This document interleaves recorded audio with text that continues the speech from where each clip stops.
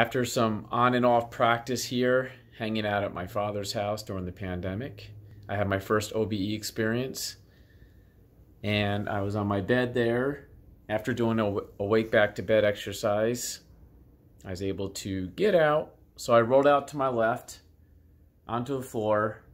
The first thing that came to my mind is I'm not really out of my body.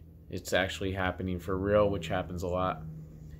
And my father was sitting across the way there. Got out, rolled out to my left, went to him pretty quick, tried to get his attention, waving my arms, and then I jumped in at him and then went back to my body. Later on, I asked him if he saw anything, felt anything. He didn't. He was on his iPad, too distracted. But pretty cool. My first OBE, with not really practicing that much.